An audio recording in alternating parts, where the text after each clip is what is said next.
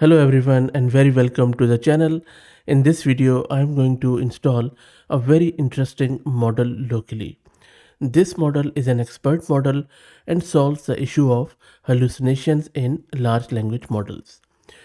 Hallucinations refers to instances where the model generates factually incorrect or nonsensical information despite appearing confident and fluent.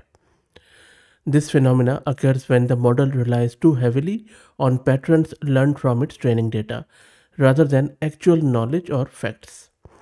It could be generating fictional events, entities, or statistics. It could be confabulating information not present in the training data.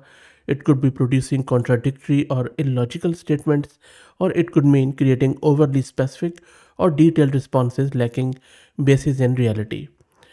Hallucinations pose significant challenges for LLMs as they can undermine trust in the model's output and lead to spreading misinformation. This model, Bespoke MiniCheck, is a fact-checking model developed by Bespoke Labs. This model is a fine-tuned of Llama 3.1. This model is a new grounded factuality checking model, and it can check responses generated by other models to detect and reduce hallucinations. The way it works is quite interesting. Before I tell you how it works and we install it and check it out, let me give a huge shout out to Mass Compute who are sponsoring the VM and GPU for this video.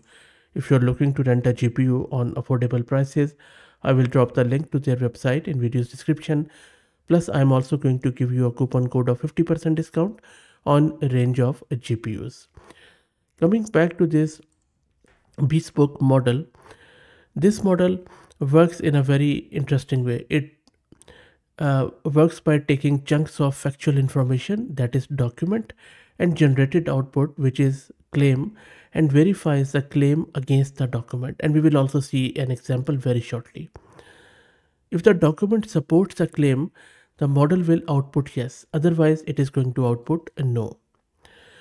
Bespoke MiniCheck is especially quite useful when building retrieval augmented generation applications, as it can be used to make sure responses are grounded in the retrieve context provided to the LLM. And even this can be done as a post-processing step in RAG pipeline to detect hallucinations.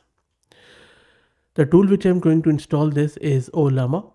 If you don't know what Ollama is, I already have covered Ollama in hundreds of videos. It is one of the simple and easy tool to run large language models locally in a quantized way. The way you install is also quite easy. You just click on this download, and as per your operating system, either you download for the Windows XE or go with the Mac or Linux. In Linux, for example, you just copy this command and run it on your local system and it installs your Ollama there. Now, once you have done it, just click on models. And then in the model section, you can simply search for bespoke, and you see that we have this bespoke MiniCheck, and there are few other information around it. Also, you can download various variants of this model, like it comes in lot of variants. I'm just going to go with this one, the Q8 quant, which is quite the highest quality quant available, and simply copy this command in order to download and run the model locally with Ollama. So I have already copied this command. Now, once you have done it, let me take you to my terminal. This is my terminal where I'm running Ubuntu 22.04 and I have one GPU card, NVIDIA RTX A6000 courtesy Mass Compute. Let me clear the screen. Let me see if Ollama is running by doing Ollama list. As you can see, Ollama is running and I already have two models available. Now, in order to download this new model, Bespoke MiniCheck, simply paste that command here. It is going to download this model, and you can see that the size is just over 8 gig. So it is going to download the model, then it is going to verify the checksum and then run it. So let's wait for it to finish downloading and running.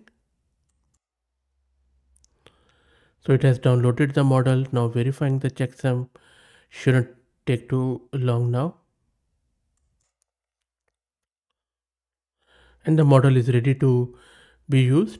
If you exit from this console and do Ollama list, you will see that model is present now. So let me clear the screen here. Let me launch the model again. Now let's test it out. So I'm going to provide it a document and a claim. There you go. So you see in this one, the document says a group of students gather in the school library to study for their upcoming final exams. Whereas the claim says the students are preparing for an examination. So the claim looks good. Let's press enter. There you go. So this model only replies in yes or no after fact checking.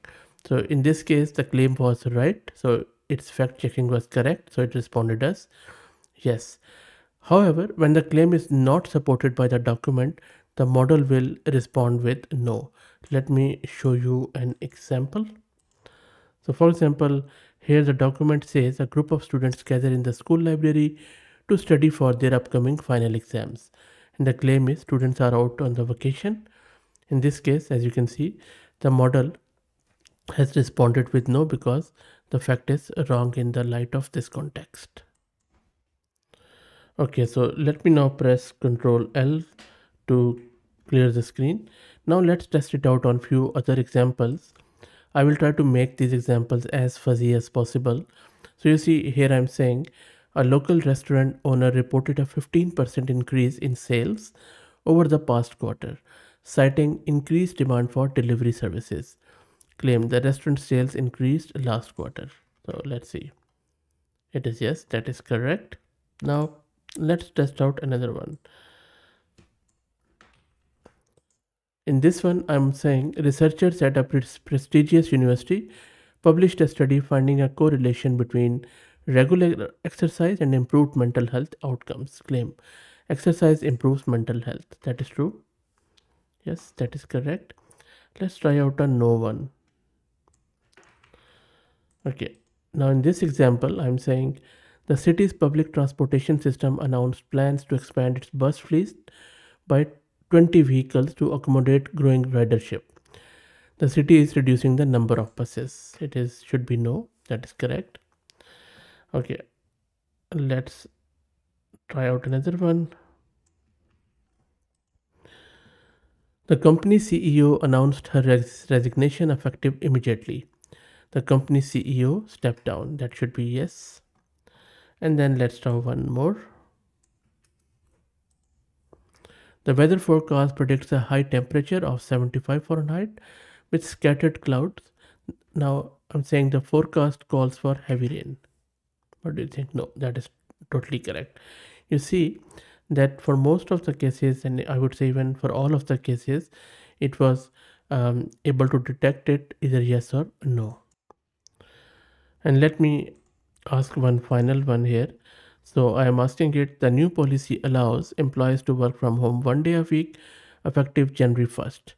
Claim is the company has introduced flexible remote work arrangements. What do you think? Is 1 day enough? Yeah, but some would say yes. Maybe some would say that it is not remote, it is not that flexible. But anyway, so let's see if it is able to also deal with other regular prompts or not, just to see if it is, for example, I'm just going to ask it a simple question that how many hours are there in the bird strawberry? You see, it says 3. Wow. And if you are following my channel, you know that many models fail this. Can it write longer sentences? So I'm asking it to write 10 sentences ending with word beauty, and it is writing it. How good is that? Not all of them, but many of them are correct. This is actually very, very interesting. So, okay. Now let me try one last one. Maybe I will just check its multilingual capabilities. Let me press Ctrl L here. So I'm asking it to translate I love you in few of the languages. Let's say, yep. Oh, wow. Well, this is not correct. This also doesn't look good. So yeah, it's not.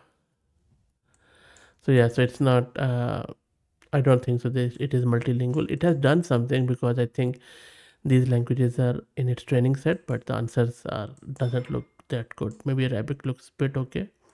Anyway, so all in all, really interesting model as you can see. I will drop the link of it in video description. I'm also going to make another video to implement RAG with it, so stay tuned. If you like the content, please consider subscribing to the channel. If you're already subscribed, please share it among your network as it helps a lot. Thank you for watching.